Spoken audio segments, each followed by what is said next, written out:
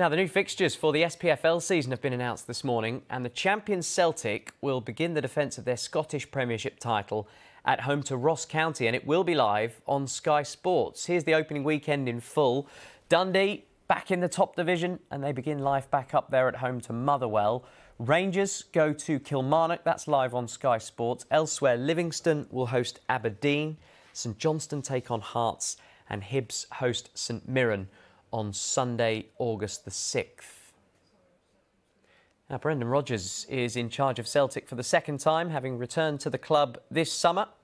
Says he supported them all his life. He took over from Ange Postecoglou, who led the club to that famous treble last season.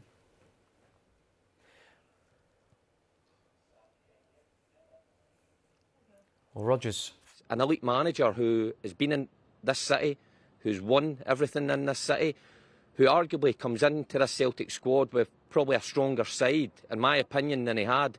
Of course, if he loses one or two, then that may change, but he's a top manager. And if there are still doubters out there about Brendan Rodgers, the way to win them over is to win football matches. Now, that means winning right from the off. And, of course, the big game in September where all eyes will be on him when he goes to Ibrox. I think that was his last game against Rangers that he lost at Ibrox 1-0. So he's got a few wrongs to put right on that respect. But I think the Celtic fans will be fine. Flag Day is going to be an important one when he goes out there and waves to the fans for the first time. But I'm sure he'll be looking forward to the challenge ahead.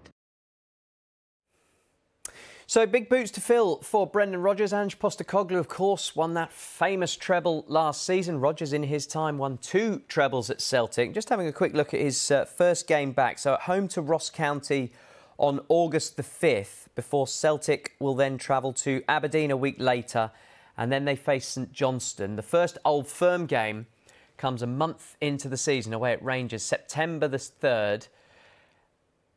And let's have a quick look at Rangers. They begin the new campaign away to Kilmarnock before taking on Livingston at Ibrox on August the 12th. They make the trip to Ross County before that huge first meeting with Celtic 1 month into the season at home on September the 3rd. Rangers travel to St Johnstone before a home game with Motherwell on September the 23rd.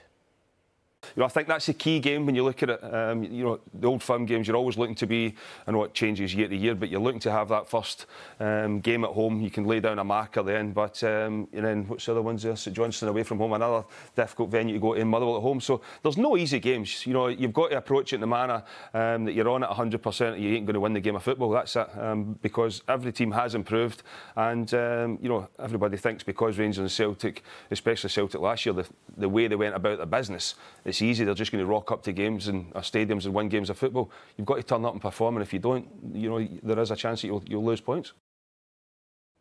No doubt. It's the first fixture we always look for when the Scottish fixtures come out. Here are the Old Firm games from the new season. We don't have too long to wait either. Rangers hosting Celtic a month into the season, September the 3rd at Ibrox. And the other 2 confirmed Old Firm games are between Christmas and New Year, December the 30th at Celtic Park, and then at Rangers, Ibrox on April the 6th. I suppose the other one that most Scottish fans will be intrigued with will be the Edinburgh derbies. They've provided plenty of classic moments over the years, and fans of both Hearts and Hibs will be hoping this season is no different. So here are the confirmed Edinburgh derbies between Hearts and Hibernian. The first duel comes on October the 7th, with the reverse on December the 27th at Easter Road. Hearts then host Hibs again on February the 28th. The Hearts game is obviously what everybody looks for straight away. So, but to back that up with trips to Glasgow and obviously at home as well. So it's like October's huge, but we'll deal with that when it comes. I think every fan will be looking for the derby game on both sides. So no, it's a huge month coming up. But as I say, let's get off to a good start and hopefully put us in a good position come then. Just heard Chris Boyd in the studio mentioning you and Hearts and Aberdeen in that sort of race for third. How do you feel about that? I'm assuming that is the aim for Hibs this season. Of course it is. I think it always should be. We just couldn't get there on the final day of last season, but we need to look to be more consistent this season. The 3 clubs are involved in Europe. Obviously Aberdeen were guaranteed the group stage stuff, and we were looking to do that. So, but yeah, I think those 3 clubs are big clubs that should be looking to finish third.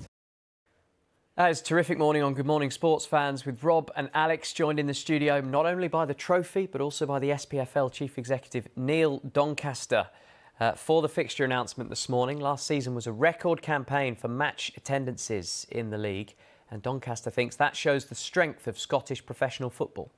We had over 5 million people coming through the turnstiles for the first time in the 10 years of the SPFL era last season, ahead of the population. Scottish football is the best supported league anywhere in Europe by a mile.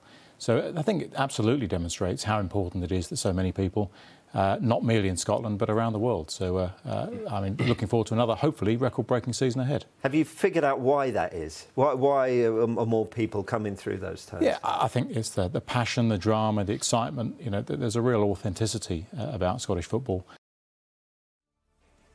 So you can access all of the SPFL fixtures by scanning this QR code on your screen. It'll take you straight to our dedicated section of SPFL fixtures on the Sky Sports app and website.